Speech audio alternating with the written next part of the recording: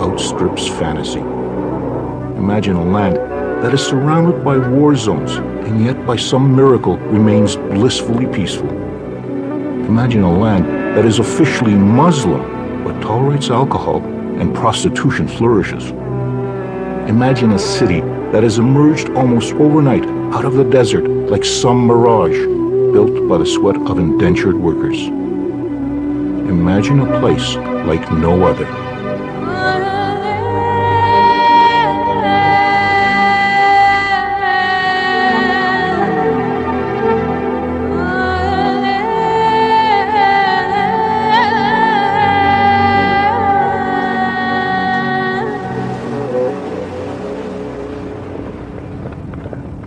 It's unusually quiet this morning at the old camel racetrack in Dubai. All the real excitement is happening just down the road. For today is the final meet of this year's racing season. Horse racing, that is. It is also the social event of the year, where the rich and mighty get to mingle with the lower strata of Dubai society. They've all come here to witness the richest horse race in the world. At this year's Dubai World Cup, just over $21 million is up for grabs. However, there will be no wagering by the public at this event, for Dubai is a Muslim state, and gambling is forbidden. Nope, all that money will go to the owners of the winning thoroughbreds. And among those owners is the host of this event, Dubai's leader, His Highness Sheikh Mohammed bin Rashid Al Maktoum.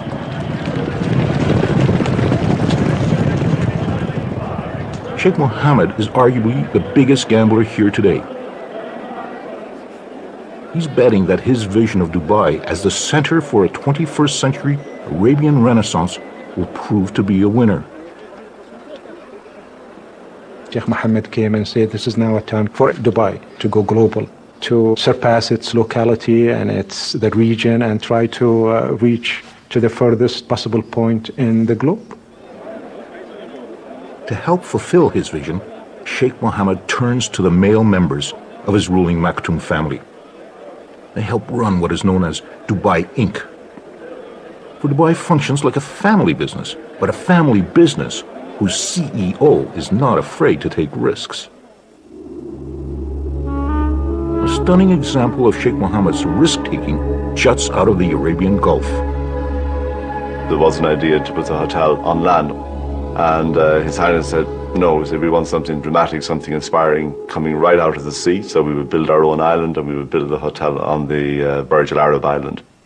Burj Al Arab, Arabic for the Arabian Tower, is linked to the mainland by a closely guarded causeway, one way to keep gawking tourists from this many-splendored edifice described by the media as the only 7-star hotel in the world. The market called it 7-star. There may not be a 7-star hotel, but I would certainly claim that it is the most luxurious hotel in the world.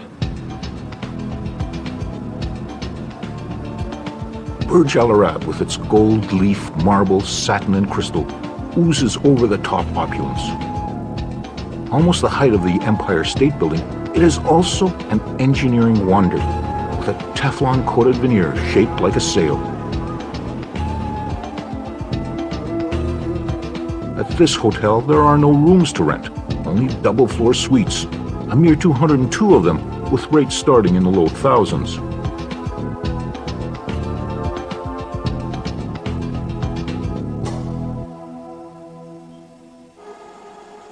Everything is done to pamper the hotel guests.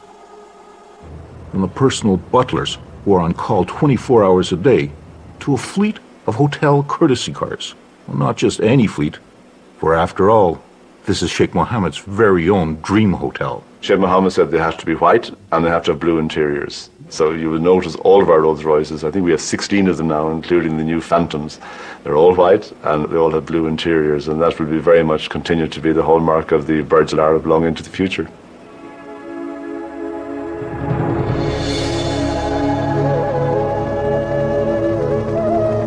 Arriving or departing guests who would rather avoid being stuck in the world-class traffic jams of Dubai can opt for an alternate means of transportation.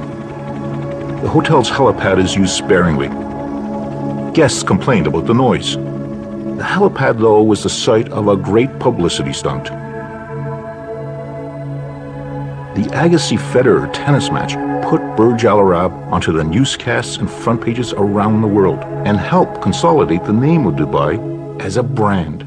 This is one city that has done its share of marketing and promoting itself. So, the attraction comes with the good marketing and the good selling of Dubai. Dubai's biggest promoter and ruler, Sheikh Mohammed bin Rashid Al Maktoum, is the latest in a line of the Maktoum family who've reigned over this place. The Maktoums first arrived at this tiny port town more than a century and a half ago, and through most of that reign, there wasn't much about Dubai worth promoting. Well, going back into history to the 1950s, the place was radically different from what it is right now. It was just a simple city of no importance at all. And when you talk about poverty, then you could smell and you could see and you could sense that people were really in subsistence, and there was hardly anybody who was educated at the time. My father never had any formal education. He didn't know how to read or write. This was a town of no distinction, a desultory home to traders and pearl divers, with the occasional pirate or smuggler taking refuge along the shores of its creek. And then in the mid-1960s, a small reserve of oil was discovered in Dubai, paltry in comparison to those of its neighbors in Abu Dhabi or Saudi Arabia, but big enough that Dubai's leaders saw a chance to transform his desert land. Sheikh Rashid was the founding father of modern Dubai. He was a businessman, he focused on economics, and this is where Dubai is different. It has a focus. Economic is the focus of Dubai. Sheikh Rashid started modernizing the city. New roads and buildings sprung up, and a brand new harbor down the coast was created. When it opened, it was the biggest man-made port in the world and gave Dubai its first entry into the record books. In the early 1970s, Dubai joined with 6 surrounding emirates and formed a state called the United Arab Emirates. Of the group, Abu Dhabi might have had the most oil, but Dubai had the drive and ambition. By the 70s, Dubai saw a flood of foreigners turn a sleepy town into an instant city. These early expatriates, or expats as they are known, came mostly from South Asia and surrounding countries like Iran and Iraq.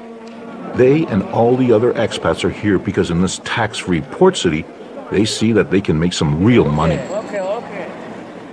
So this is a transient place like any ports in the world is. Port cities usually are cities that bring in people on a temporary basis, and after they make it, they go back to their own country. So we expect many of these Asian, European, American, Arabs, whatever nationalities they come from, they come in here. Some decide to stay longer and some, cut their visits, but on the whole, they are not meant to be here indefinitely.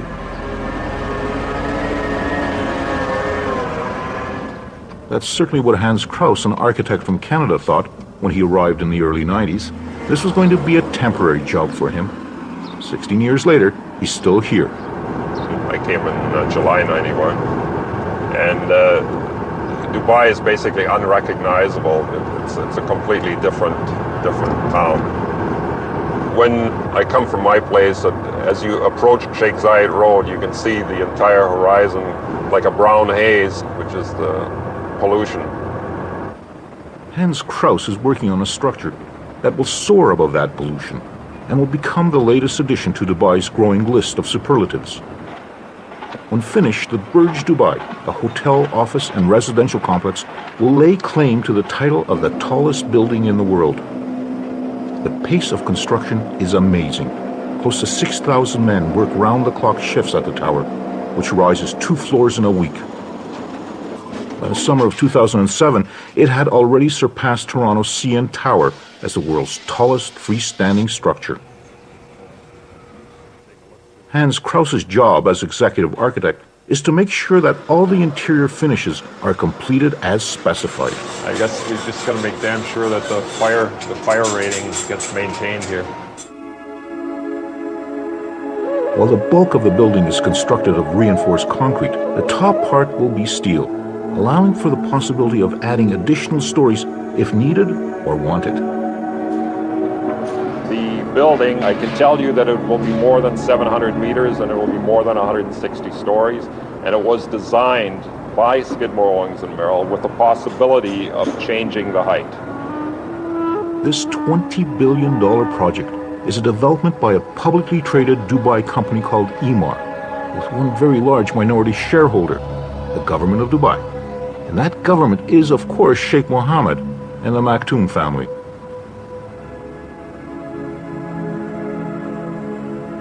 Even before the first level of the Burj Dubai was completed, virtually all the apartment units were sold out in 2 evenings. Investors wanted to buy 3, which Emaar did not permit. Investors were limited to maximum 2 floors. And I believe like a 2-bedroom apartment, I'm not sure what the going rate is. I'm sure it's got to be $1.5 million somewhere in there. Emaar, not satisfied with just having the tallest building in the world, has gone after another record, the world's biggest mall. Dubai Mall, a 12 million square foot monster, will dwarf the 30-odd malls already in business in Dubai, including the city's current favorite, the iconic Mall of the Emirates.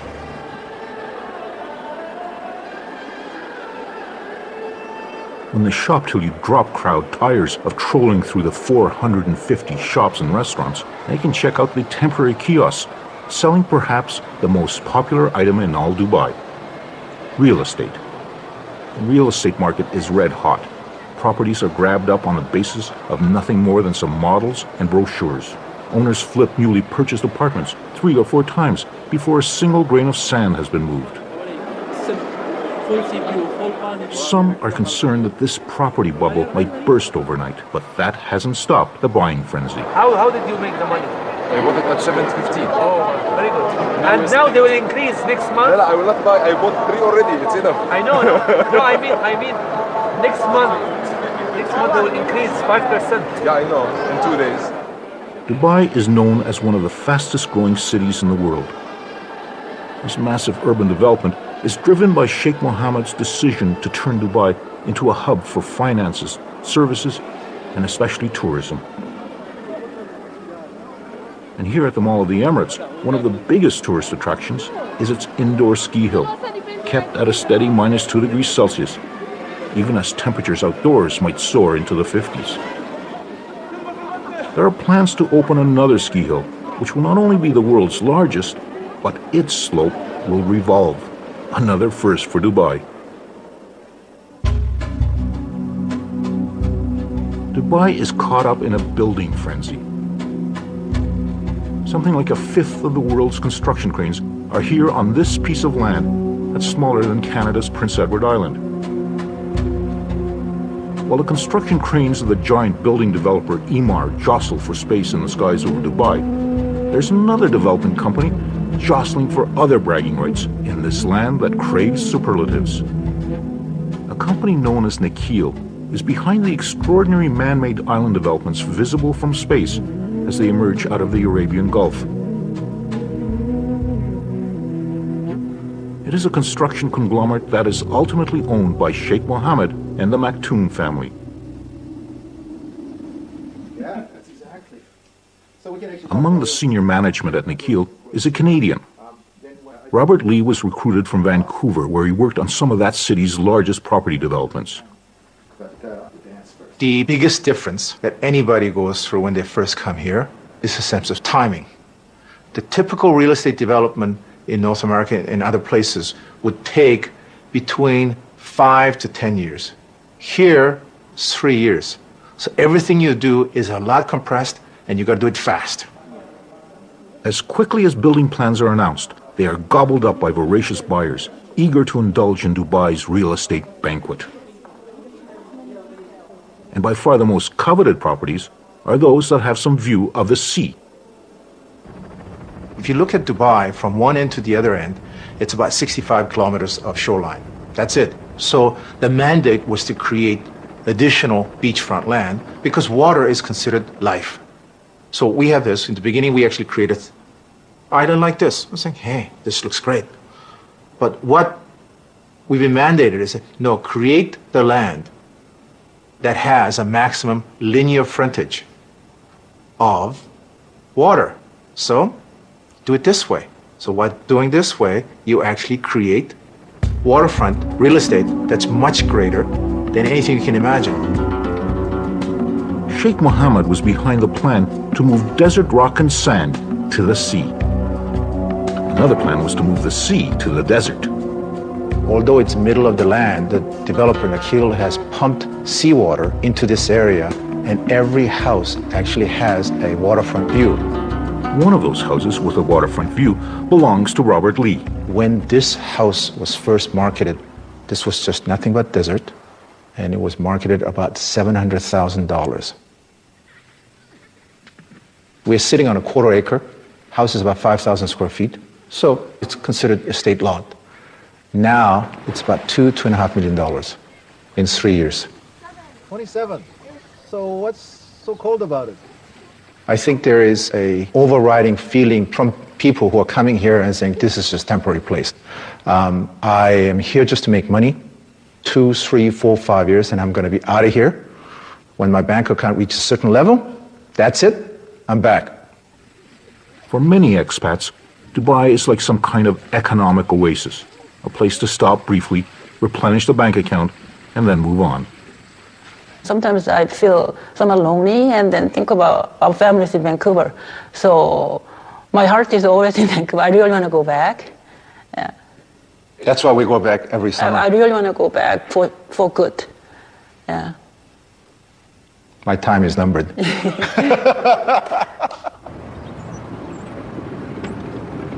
A near constant replenishment of expats is vital for Dubai to survive. The locals, the Emirati, are less than 20% of the total population. Someone has to do the work. For the most part, Emirati can lead a very privileged life. They benefit from an elaborate welfare system. If they want to, they can have free education right through postgraduate school, subsidized housing, incentives to marry a fellow national, and the opportunity to get government jobs. The uniform for males of this leisure class is the traditional robe known as a kandura. Expats call it a dishdash. Today, some 30 Emirati have set aside their kanduras and put on the uniform of a cadet pilot at Emirates Airline. Most of Emirates pilots are non-Emirati, so this is a very special graduation, attended by the Vice Chairman, Maurice Flanagan, and the Chairman, Sheikh Ahmed. He's also the uncle to Sheikh Mohammed. They were both there at the very beginning of what has become today the fastest growing airline in the world. It was in 1985 when Sheikh Mohammed decided Dubai needed an airline. He gave $10 million to start the airline and said, don't come back for any more. And don't expect any of that protection against competition because that's not what we do in Dubai. The open skies policy will stay. He was so wise. But his best gift to the airline was to appoint Sheikh Ahmed, who was only 25 at the time, as chairman. You know, I have a boss actually who always tell me, if you wake up in the morning, things will be positive, then the whole day will be positive. So actually, we do get a lot of encouragement from him to go ahead. He always said people sometimes can make mistakes. We always calculate risk. They've helped turn Emirates Airline into a major player in the aviation world. It has on order more new Airbuses and long-haul Boeing planes than any other airline. It's a Maktoum family business, which makes it rather special. It's got to be good, look good, and make money. Dubai has become virtually overnight a mecca for tourists, even though it is situated at the edge of a variety of war zones. Attracted by the beaches and various Disney-esque entertainments, Dubai's biggest draw remains shopping. Even the airport terminal is turned into a shopping emporium where kitschy Middle East knickknacks compete with kilo bars of gold for the tourist dollar. And expectations are that by the year 2010, 15 million tourists will come to Dubai. Strategically located, it's also becoming a major link to the booming Asian and South Asian markets. We're trying to make Dubai a hub for the region. We are courageous to do things here in Dubai on such a big scale. When we announce it, it makes the news in the rest of the world. The latest news is that out in the desert, Dubai is building not only the world's largest airport, but also potentially the world's busiest. Eventually, it will accommodate something like 145 million passengers a year. People say, you don't talk about airports more than 100 million a year. We talk about this stuff in Dubai. we know that it's made to work in Dubai. As the sand is moved to create another gargantuan project, destined for the record books, there is one record that Dubai can be less than proud of. Wherever another of Dubai's monumental projects pops up, they are there. They are the muscle that pours the concrete, moves the sand, ties the steel rods. They are the manual laborers who are behind the construction boom of Dubai. They come from India, Pakistan, Sri Lanka, Bangladesh, and China. There's almost 1 million of them, and they're here for one reason only. They're trying to earn more money. You can't get this much money in their home country. After their shift change, they are shuttled in buses back to their work camps, like this one at Sonapur, a word that means city of gold in Hindi. But this city of gold is somewhat tarnished.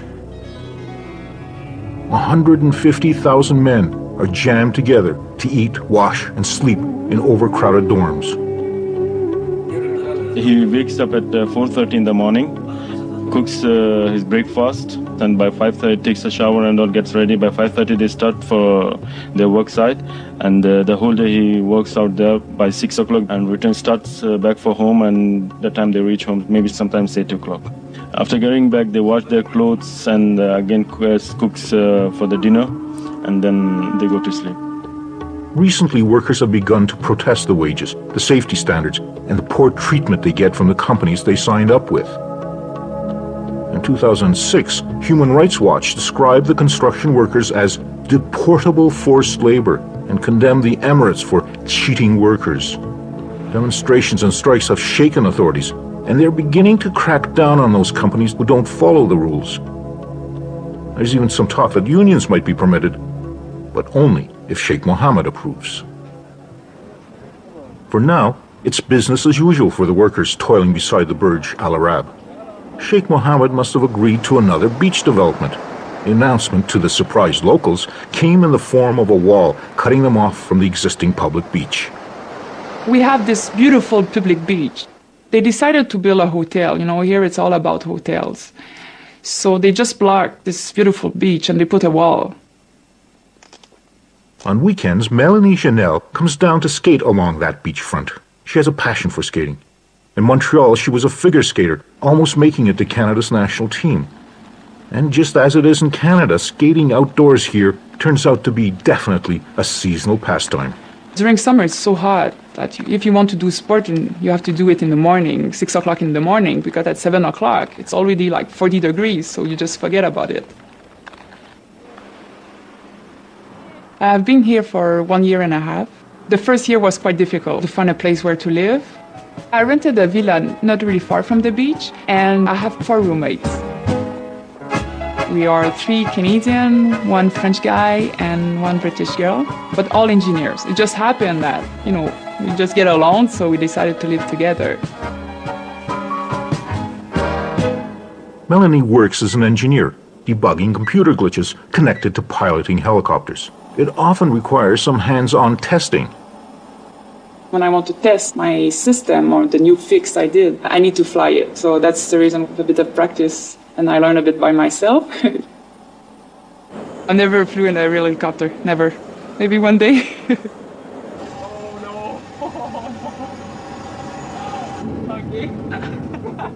Simulators can help pilots prepare for real-life situations. But there's no simulator that prepares expats for the realities of the Great Divide between them and the local Emirati. At my work, there's no Emirati. Yeah, there's just no opportunity to meet them. The culture is different. Yeah, they are different. Adding to the cultural divide is a slew of local rules expats are expected to know and follow. So they have a lot of regulations for us, which is normal, you know, all these strangers coming to your country. So we need a permit for the alcohol. Everything, we need a letter from our company. And they mention about our salary. For the alcohol permit, depend of your salary, you can buy a little bit more per month. So you get a high salary, okay, you can get drunk a lot. But this is also a land which has Sharia law. And it's not just Muslim women's rights that are affected. It's not easy to be a woman here, and especially single. So what I do sometimes, like everything about car, about the bank, or if I have any trouble, I call my colleagues and they help me. So they just pretend that they are my husband. So I do that often, yeah. Yeah, like here, the culture, the Arabic culture and the Indian culture, they see women differently. And I want to know more about their culture, and especially the women, because it's more difficult to talk to them. You don't see them often. You see them at the shopping center. Otherwise, on the street, they're just in the car and they just don't see inside. We have to understand, like, we are in a Muslim country, so, but it's okay.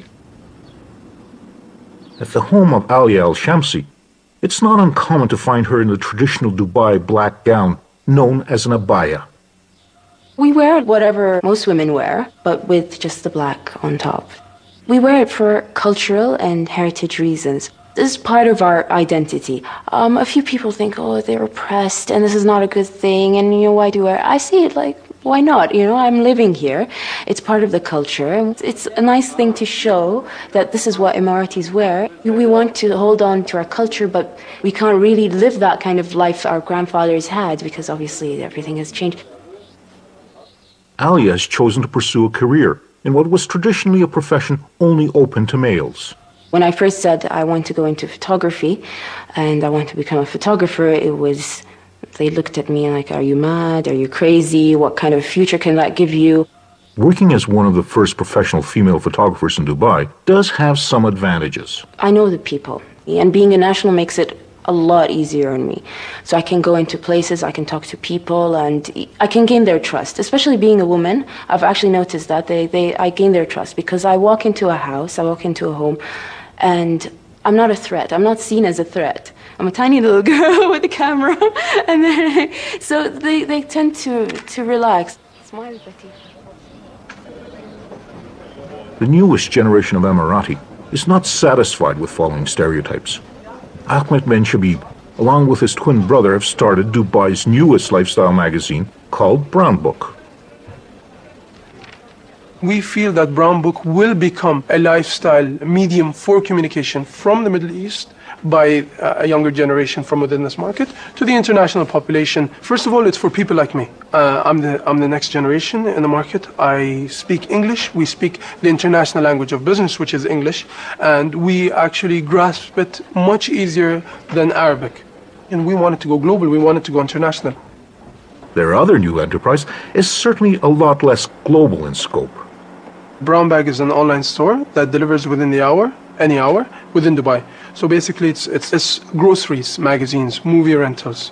And ever since I launched last year in July, we've rounded up about 7,500 customers in Dubai, and we get about 70,000 hits a week. These are brand new endeavors, breaking with what was the family's traditional business, real estate development. The previous generation came and they joined the family without any questions, without any hesitations. I think we face, as a second generation, a frustration of breaking the norm, whether it be socially breaking the norm or in the business life. And we want to become basically participants to the international community.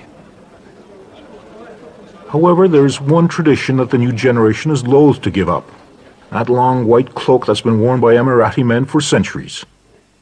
If you look at us as a new generation, I'm wearing the Kandora. Why do I wear this? I think it's just identifying our roots and trying to communicate our roots, whether it be in our business, whether it be in our social conduct, or whether it be in our lifestyle, whatever it may be. Currently, the fashion is for young, withered Emirati men to doff their headscarves at work. They also seem to have given up on their razors. I think, the stubble, I think Brad Pitt inspired us. No, I think it's just how we express ourselves. And I think I think it's attractive to the girls as well, so. Seeing superficial cosmetic changes might be one thing, but a more surprising change is going on at the battle for the beach. That wall, which put an end to access to the beach, had generated a rare public outcry among the expats. Last week, somebody started petition. And, on internet it can go really, like, a lot of people sign. And I signed. I sent that to all my friends. And lucky we are, they decided, okay, we're going to stop this. They will remove the wall. And then all the expats will be able to go again on the beach. It seems that the man with the unelected supreme authority, Sheikh Mohammed, had actually listened to the people, even if they were just expats. Dubai has become a magnet for the young and ambitious from around the world, drawn by the lure of opportunity and money. It's basically all expats here. So I live here, and this is just one room. Basically what I've got here, I've got my bed.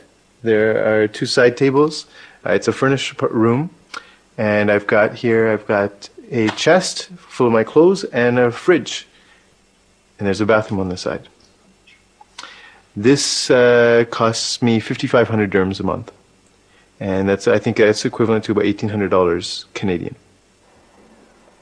Devinder Rowe is 31 years of age. After working for 6 years in the pharmaceutical industry in Canada, he's come to Dubai looking for something else. I left a perfectly good position back home, and I'm getting interviews in the real estate sector, in the engineering sector, because they need people. From a professional perspective, there is no better place, I think, in this world to come than right here, right now. And that's why I'm here. People come here when they're single, they can take a chance. They can take a chance on their career, on their professional life, and their personal lives. People come here for 2 years, 3 years, and they want to go home. So they work very hard here, but they play very hard. And it's amazing. It's extremely expensive. They're out and about, meeting people at the same time. They realize that they're going to go back to a regular life. It is a hedonistic lifestyle. Money is one side. The other is how attractive you are. And if you're not decent looking, then you don't represent a good image for any company. Apparently now all these plastic surgery, everything is moving here. Everybody's good looking. You go out to the bars and everything, everybody's fit because people are so conscious of what they look like. I find everybody is attractive, except me. With so many South Asians working and living in Dubai, a place that some call the best-run Indian city in the world, Devinder should by rights fit right in. I'm visibly Indian, visibly Sikh. People treat you a different way. You go into the shopping malls, you go into the stores, and you're always the second to be attended to. If there's a local in the area, then they're always the first to be, helped. One time I was ordering food, and the food was basically right at the front, ready to go. He was going to bring it to my table, and a local came in, said he can't be served before I am, and kind of moved me aside, and he sat down. They didn't give me my food. They couldn't give me my food until he was served and eating. The Emirati are acutely aware that this tsunami of foreigners is having a profound impact on them and their lives. Many of us, the majority of us, let me say, do not like the fact that we are becoming a minority in our own country. And I think this is one of the negative side effects of this massive growth, this double-digit fast growth that the city has gone on to. So there is a problem because we are becoming something like a 20% in our own country, and it's not a good feeling. Many nationals, they would feel that they are strangers on their own land, especially if they go to the old quarter market. If you go sea of different nationalities, an Arab wearing a traditional cloth will be just a drop in that sea. Some of the aspects also that affected the cultures, the moral behaviors. One would see if he's going with his family to the seaside, that there are certain ways of dressing that are not suitable and contradicts with our religion, with our culture, but it is there. We feel sad that no one says anything about it. It's all the more difficult to speak out since Sheikh Mohammed has decreed that one of Dubai's current priorities is tourism. If you want to be a tourist hub and you want to be a tourist center, you have to provide, the niceties of life. And I think that's just part of it. Anywhere you go, Dubai or London or any big cities, there are, nightlives and there are good lives and there are, it's the soft side of life. And you have to, to attend to that too. With the exception of drugs, internet porn, and drinking and driving, Dubai seems remarkably tolerant of most vices found in the West, including prostitution. But not everyone is happy about it. Of course, it's an offense to see a prostitute either walking the street or being in the hotel, or dressing or calling her clients publicly, and it's outrageous to find such a thing in Arab and Muslim country. One nightclub had become particularly notorious. Every night, up to 600 women from former Iron Curtain countries in Asia, officially here as kindergarten teachers or domestic help, would show up to work the night shift. No one is saying why it suddenly closed its doors, but prostitution continues to thrive, even though it is officially illegal. And if that's what attracts the expats and what makes them feel comfortable, and if that's their business and if that's what they want to do, so be it, This is not an invitation for the Muslims to be corrupted. If they don't want to touch these places, there are plenty of mosques, there are plenty of prayer places that you could go to. So you don't have to go to the bars and to the nightclubs and to the what have you, So I think this is a place that have recognized that diversity is essential. Non-Muslims are allowed to practice their religion. Virtually every Christian denomination has a house of worship. There's even a temple that Sikhs and Hindus use, but still no synagogues. And it's still officially forbidden to enter the country using an Israeli passport, although there are no prohibitions against Jews traveling to Dubai. This is also an experiment in social tolerance. People that don't get along with each other outside, they come in here and they get along with each other extremely well. A rich brew of war, instability, and terrorism bubbles in the region that surrounds Dubai. This is a region that is very volatile. This is a region that is full of crisis. Why Dubai has stayed out of it, that's, a miracle of a sort, and I hope it stays that way. I hope nobody comes and tampers with the security and the safety and the stability of this place. The American carrier battle groups that patrol the Arabian Gulf around Iran and Iraq have made Dubai a regular port of call for servicing ships and shopping sailors. Its importance has even been publicly recognized by a prominent supporter in Washington. They are a key partner for our military in a critical region. And outside of our own country, Dubai services more of our military ships than any country in the world. The American president and the American Navy might think of Dubai as a trustworthy ally, but the American Congress had a different idea, with shocking results for Dubai. World. Deal.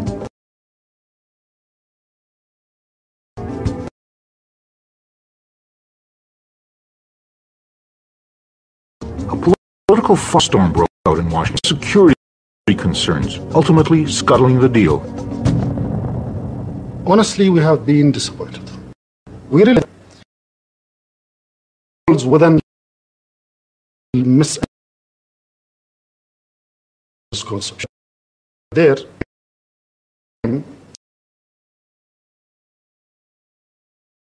self.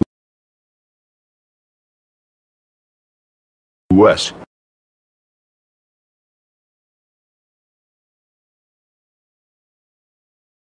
Which just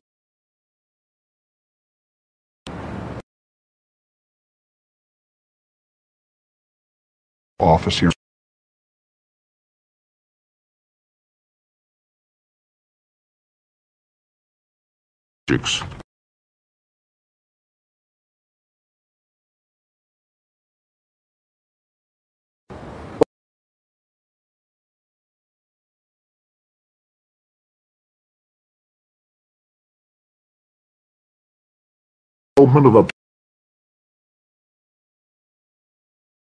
For us,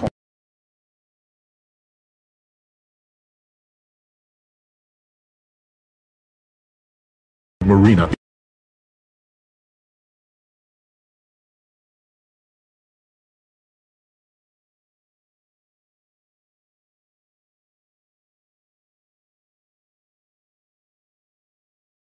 Begin with.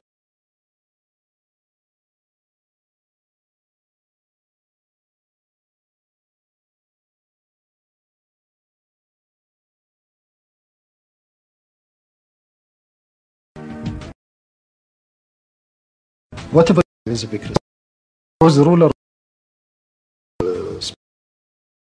speeches to us, to a smaller group, he said, one upon a time, I, as a leader, keep Dubai the way it is, a traditional state, or take a totally different direction and take the risk. And at that time, we started to think beyond the box. Thinking beyond the box has also meant moving beyond the borders of Dubai. The Jumeirah Group, another of Dubai Inc.'s corporations, is out there buying high-end hotel operations, including New York City's Essex House Hotel. Bourse Dubai, a Dubai Stock Exchange holding company controlled by Sheikh Mohammed, is in the process of buying almost 20% of NASDAQ, one of the U.S. key stock exchanges, and almost 30% of the London Stock Exchange. Dubai Inc. is also investing in another desert city, Las Vegas. It is trying to make a point for itself and for everybody else that we could build probably the first ever non-oil economy in this region that is primarily an oil-oriented region. And we could make a non-oil economy that is infinitely better than an oil-based economy. Dubai's impact on its immediate neighbors is already having an effect. As Burj Dubai continues to soar ever upwards, Saudi Arabia, Bahrain, Kuwait, and Qatar have each announced plans to erect even taller buildings. The latest report is that they will be joined by another company from, of all places, Dubai. Nikhil, another member of Dubai Inc., has plans to surpass the Burj Dubai. The race is on. Evening by the time the last and the richest of the races at the Dubai World Cup are run. Some of the thoroughbreds' owners are vying for prize money bigger than any in the racing world.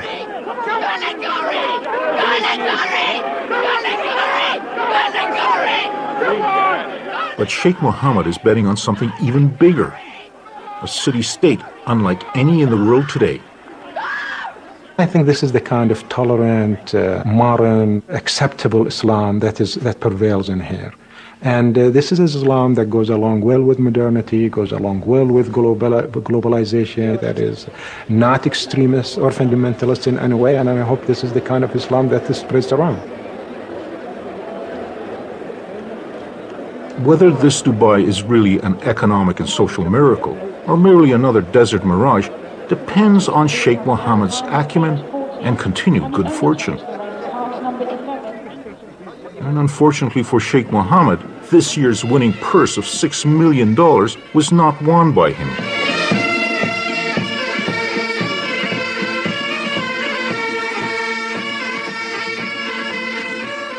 However, the money will stay in Dubai, for tonight's big winner just happens to be Sheikh Mohammed's brother. One way or another, Dubai Inc. looks like it's still on a winning streak.